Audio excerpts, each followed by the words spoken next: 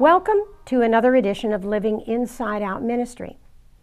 We've been talking about, is God really with us?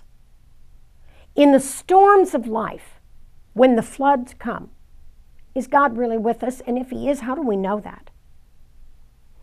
We talked about and used an example of a little candy bar, and it said on the outside of the candy bar, there's nuts in that.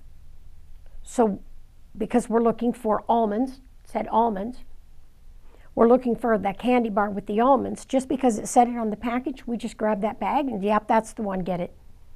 We don't stand there and cut it out, cut it open, and open up the little bar, little packaging, and cut it in half and say, yeah, I see the nuts now, I believe it. No, we don't do that. Let's pray. Father, we thank you for your word that is alive. Holy Spirit, use me to teach people how much you love them. In Jesus' name, amen. In life, sometimes we experience some things like loss. Sometimes we think that the mechanism that's going to get us from here to there is one thing. And we start out with that in mind, and it ends up being something totally different, that mechanism.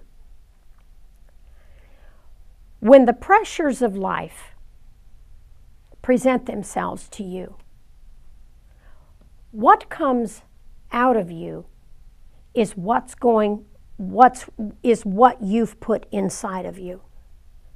Let's take this for example. I've got here this giant marshmallow.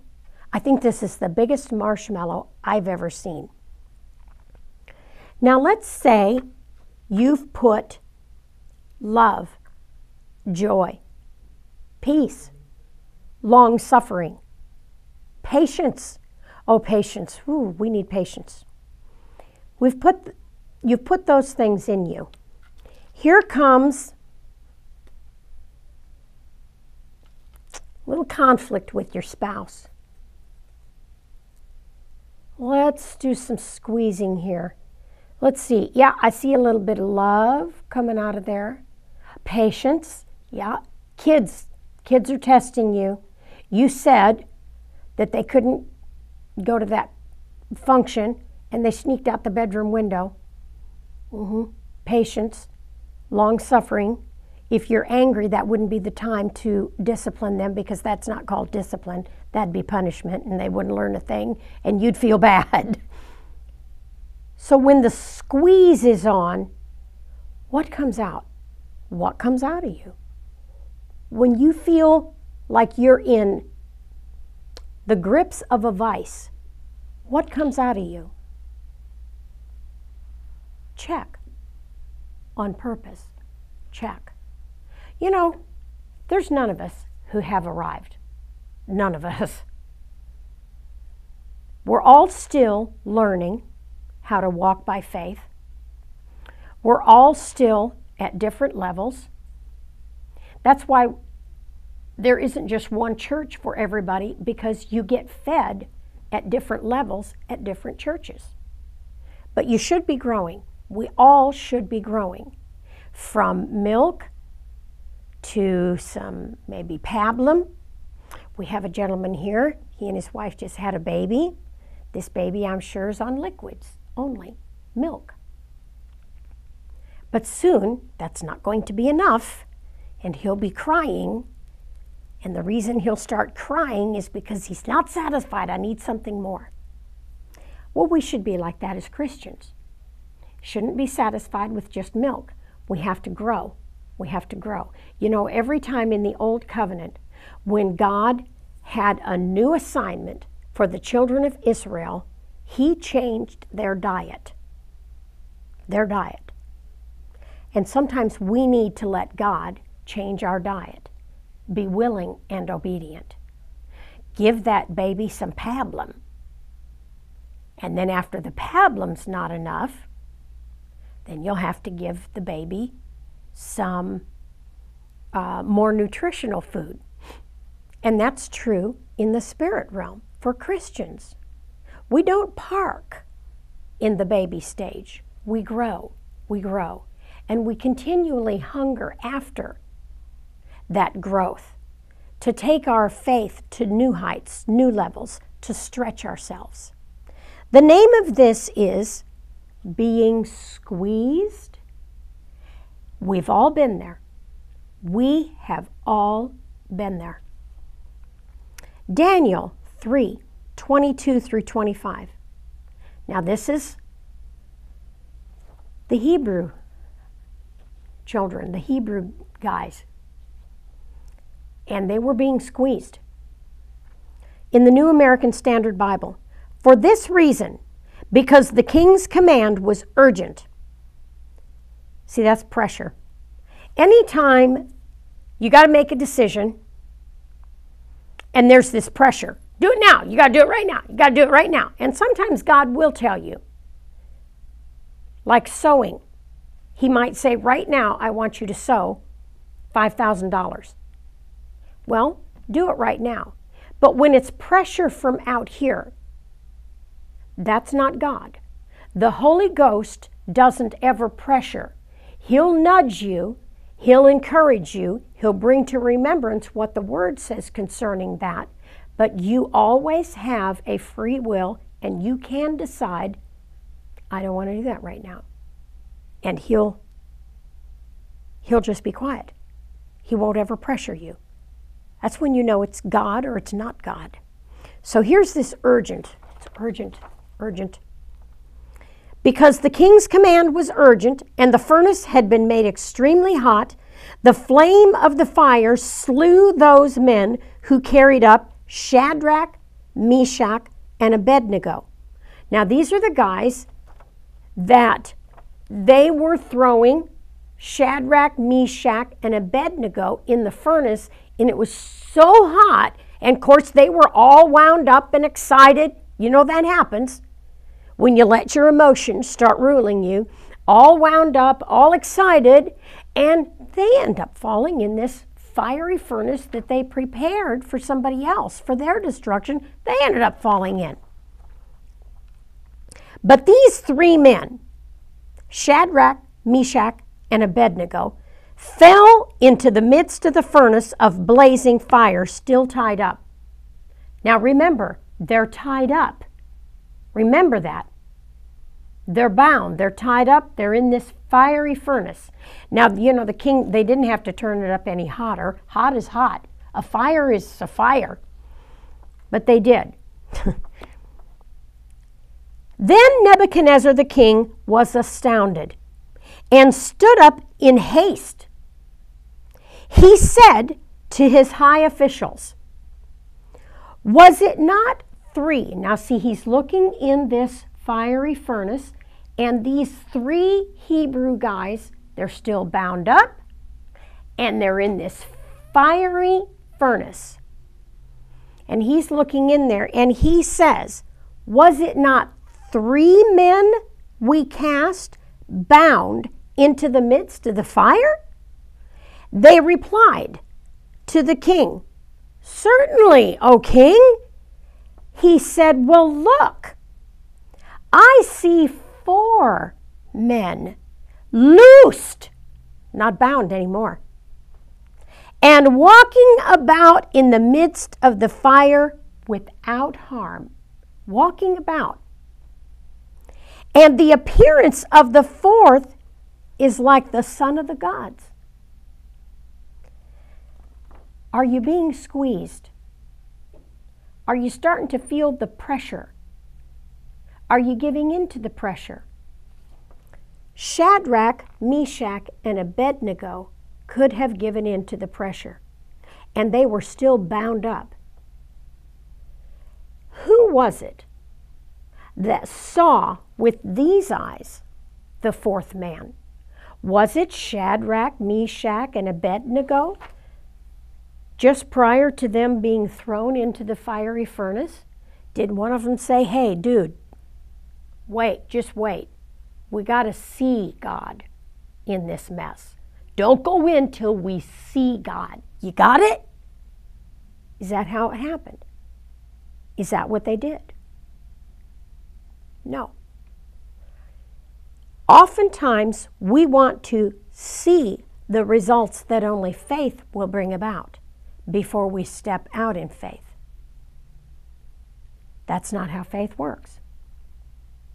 Faith is the substance of things not seen out here. And it's got substance. Do you know this podium right here? Somebody saw this podium before it was ever put together. Somebody had a picture, something, they saw this podium down here before we ever saw it out here. This logo right here of mine, I saw that in a vision before I launched out into the ministry here in the United States. I saw this in a vision. I had a lot of opponents. They couldn't understand it. They didn't get it. I got it because I saw it down here before anybody ever saw it here. And that's true with everything. If you sit in a chair, you expect, when you approach that chair, you expect that chair to hold you up because it's got 4 legs, so you just sit down and you don't even think about it. Now that's a natural kind of faith, but it's faith. And I think it helps us to understand how faith works. We just expect, I'm just going to go sit in this chair and I'm going to sit down. I don't stop before I sit in the chair, do you? And say, I wonder if that chair will hold me. Just a minute, let me pray about this. I don't know. I don't know if that chair will hold me. We just sit in the chair and we just by faith expect that chair to hold us up. Just by faith. Well, somebody had a picture of that first. They had it in here, down here. But the king, King Nebuchadnezzar, he saw after Shadrach, Meshach, and Abednego were in the fiery furnace, and they threw him in still bound. King Nebuchadnezzar saw with these eyes a 4th man, and they were all loosed. All of them loosed. They weren't loosed when they went in. So Shadrach, Meshach, and Abednego must have seen themselves loosed, free to move around, alive, even though they saw with these eyes a fiery furnace. But the one who got to see with these eyes, who had to see with these eyes, them being loosed, walking around, and a 4th man in the fire, was the unbeliever, King Nebuchadnezzar. He's the one who had to see that first. He's the one. Not the guys who were in covenant with God. You know, we're in covenant today with God through Jesus Christ, through His blood, the blood of Jesus Christ. And because we're in covenant, we've got to know that when He says, I will never leave you, I will never forsake you, I love you. I love you enough, more than you'll ever understand. I think about this a lot. As a matter of fact, nearly every day. The first thing I do when I wake up in the morning is I talk to my Father, talk to my Heavenly Father, and I realize that my eyes opened up and that at my most vulnerable time, I was sleeping. I wasn't up marching around, carrying a weapon, lights all over my property. I was sleeping, and yet nobody broke in. I didn't die in the night. And every single morning, that's the first thing I think of. That I opened my eyes at my most vulnerable time. The enemy couldn't take me out. I'm breathing. Everything is fine. No one broke in the house. You know, when we live with an attitude of a consciousness of the presence of God with us all the time, we will start to notice those things that the world calls little things, but they're really not little things. You know, you can't open your eyes without God. You can't take your next breath without Him. But we don't always see Him with these eyes like Nebuchadnezzar did.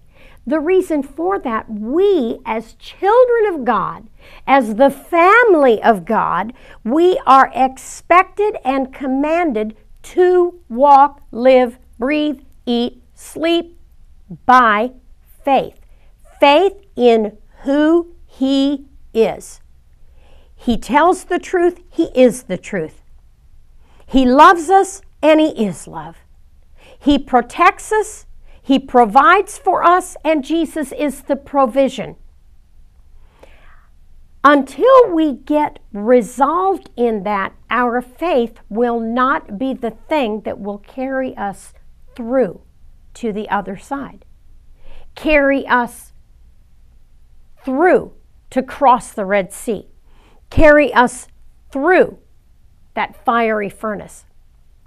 We'll be waiting to see an open vision like Nebuchadnezzar did. You know, if you live your whole life as a Christian and you never have an open vision, that does not mean you're not spiritual, you're not mature. It doesn't mean that at all.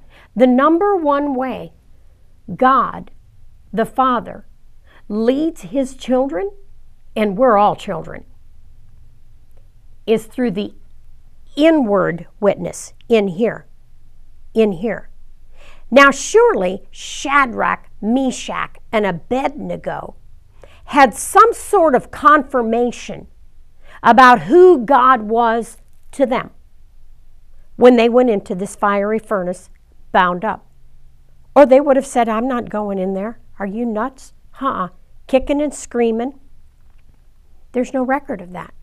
No record of them saying, wait until we see if God shows up. No record of that either.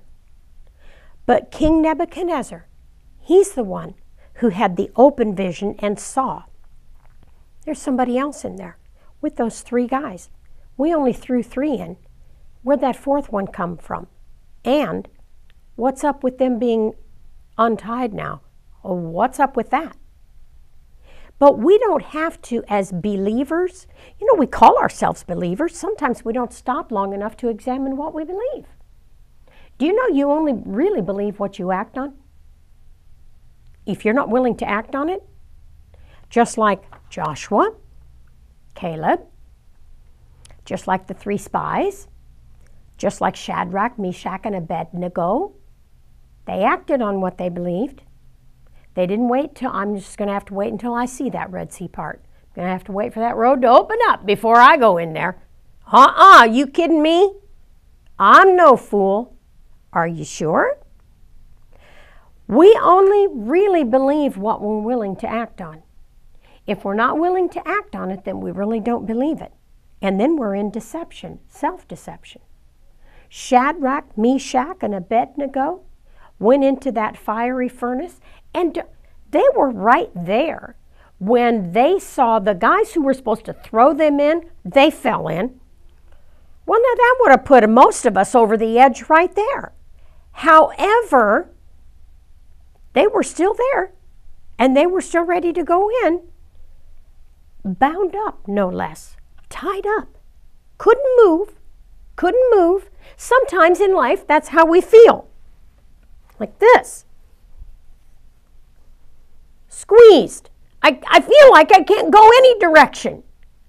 Not true. Not true. You can go in the direction of faith. Always. As a Christian, you can go in the direction of faith. And if you filled yourself with the Word of God, That patience is going to come out. Courage is going to rise up in you. God is going to fill you with such a desire to obey Him, such a desire to just go on through, Because knowing you're on assignment, just like Shadrach, Meshach, and Abednego, they knew they were on an assignment. And that God, in the middle of everything, because a problem arises and the pressures of life come, He doesn't say, well, wait, hold up, assignment change. Just like in Joshua, He said, I've given you the land of the Hittites. There were giants in that land. He did not remove those giants and then say, okay, you're good to go now. I took care of everything. No. We are co-laborers with God through Jesus Christ in this earth. So we work together with Him. He works together with us. So when you feel like, okay, I feel like I'm being squeezed on every side, make sure that in your quiet time, that you've prepared yourself adequately, that you've filled yourself and nourished your spirit with the Word of God. If you faint in the day of adversity, your strength is small. If you don't feed your body, and then you need some physical strength, you're not going to have it. If you don't feed your spirit, and you need some spiritual strength, some courage, you won't have it. Shadrach, Meshach, and Abednego, although they saw some things out here that were very fearful. And you know that's what the devil does. He turns up the fire, even though it's a fire. Do you need to turn the heat up on a fire? It's a fire. And then he'll make sure that somebody else right in front of you falls in, and you'll gaze upon that. All kinds of roadblocks, distractions. But what are you going to choose to look at? What are you going to choose to focus on? When Jesus appeared to the disciples one night, they were out in the boat, and they all got scared. That must be a ghost. Peter said, Jesus, Lord, if it's you, bid me to come. You know, you got to love Peter. He made some mistakes, but I'll tell you what, he always got right back up. That's what we need to do. Jesus said, come on. And for a while, Peter walked on the water. What he really was walking on was his faith. Faith has some substance to it. Faith, the God kind of faith, will cause you to get out there in the middle of the mess and walk on the water. Cause you to go right through the fiery furnace. Cause you to walk right through the Red Sea. The way God works is not our decision. It's not up to us. We don't dictate to Him, well, you did it this way one time, so now you're going to do it this way all the time. Jesus walked on the water. Peter walked on the water. But in the Old Covenant, God parted the Red Sea and they walked on dry land. So it's not the same mechanism every time. But your trust can never waver. The way we get the trust is by keeping ourselves in the Word of God, keep our focus on the Word of God, keep our focus on the benefits that Jesus Christ purchased for us. He didn't purchase them for Himself. He didn't purchase healing for Himself. He wasn't ever sick. He didn't purchase redemption for Himself. He never sinned. He became sin, but He never sinned. Look at Mary. Now, she had to have a vision down here. Here's a young girl, not married, and the angel of the Lord appears to her, says to her, well, you know, you're going to have a baby. She's like, how's this going to work? Sometimes, see, Mary didn't ask it in an unbelieving manner and attitude. She just wanted to know simply, well, how's this going to work? How? I've never been with a man. She took biology. So he said, well, the Holy Spirit will come upon you. Now, you know, she had to have some faith to publicly go through that. She had to have some faith to do that. Now think about it. That's pretty astonishing. Shadrach, Meshach, and Abednego. They turn up the heat right in front of them. It's already a fire. Some of the guys who were supposed to throw them in, well, they fell in and they got burned right in front of them. But they still decided to trust their God. They still made up their mind to trust their God, who said in the Old Covenant, I will be with you. Be strong. Be courageous. For you shall give this people possession of the land which I swore to their fathers to give them. So they knew they were going somewhere. They were going somewhere. They were on their way somewhere. They were there to take some land. You know, that's why today, when people, whether it be government officials, other countries, nations, they try to divide the land of Israel today, it's not ever going to work. It's never going to work.